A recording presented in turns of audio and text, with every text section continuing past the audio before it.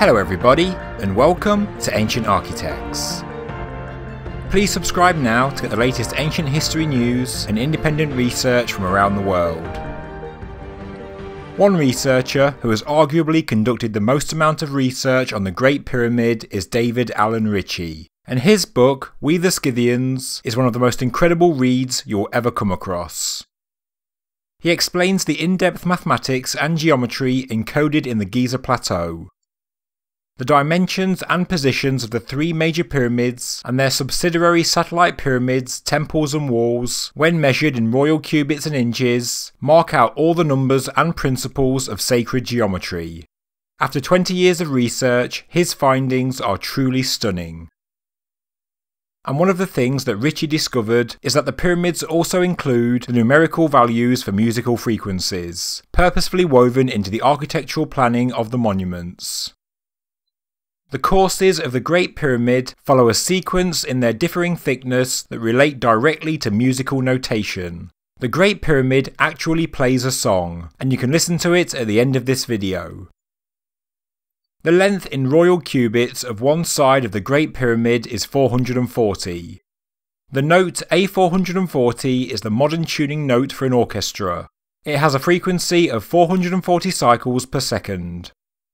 The thickness in inches of the base course of the Great Pyramid, divided by the speed of sound in inches per second, gives a result of 220, which is its resonant frequency.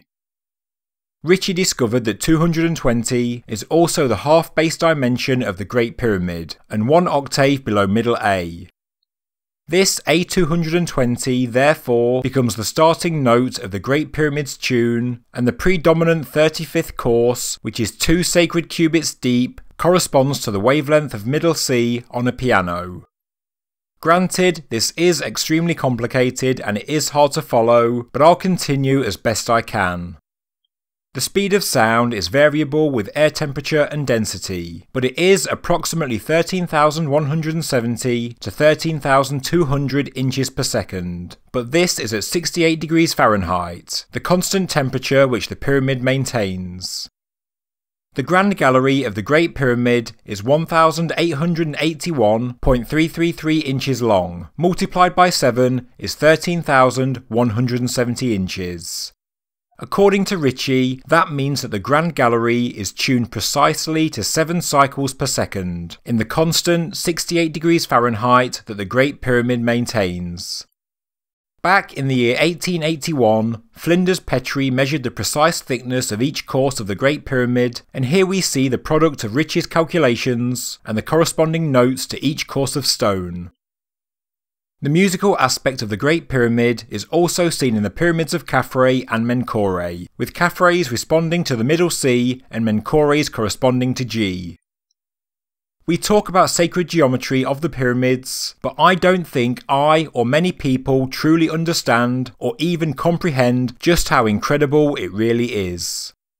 For example, as Ritchie shows, the Giza Plateau is clearly laid out in 200 by 200 royal cubit squares, the fundamental framework of Giza geometry. Yet, the smaller pyramid of Menkaure measures 200 by 196 royal cubits. So why not the perfect 200 by 200? Well, a 200 by 196 base produces a diagonal of exactly 280 royal cubits, which is the precise height of the Great Pyramid. It also makes the volume of the Menkaure Pyramid perfectly 1/11 of the Great Pyramid. Did you also know that the volume of the Great Pyramid is equal to that of the other 8 Giza pyramids added together? And that the exact midpoint between the Great Pyramid and the underworld entrance next to the natural hill of Gebel Gibli is Campbell's tomb, which was also once the location of 2 giant obelisks above the mysterious chambers below. The whole Giza Plateau interrelates so perfectly, and nothing at all was done by accident. There was a complex mathematical master plan. Just like when modern humans sent a message into outer space, carrying a mathematical and geometric message, the pyramid builders did exactly the same thing in times gone by.